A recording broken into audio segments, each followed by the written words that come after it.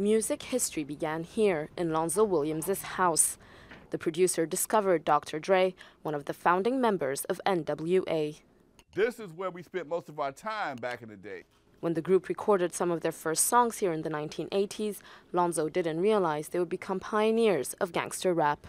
They were able to adapt to the characters and convince people that it worked. Dre's music helped a lot. Dre's music was probably the backbone of it. You could have danced to a Ku Klux Klan membership to Dre's music. It was so good. Just like the members of NWA, Joe Brown and Messiah Minters were born in Compton and grew up listening to the group's sounds.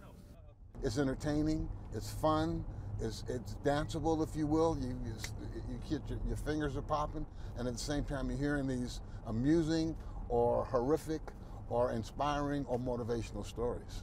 It's a cold world, nigga, bring a bomber jacket. If it's another hustle out there. NWA songs described the daily violence in Compton at the time, but today the city has changed.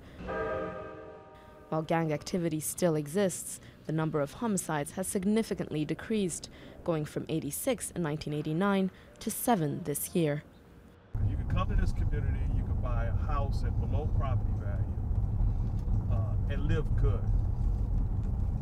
But because of the image that it has in the media, everybody thinks that it's a war zone. So yeah, this is Project West. For historian Craig Everett, Compton's negative image may be tied to NWA, but the group has opened doors for artists that would otherwise be closed. But musically, this was happening everywhere in Los Angeles, but the focus became on Compton because NWA did so good.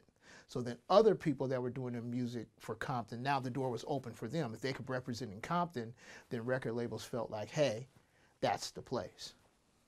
The place where gangster rap was born, but where the biopic can't be screened.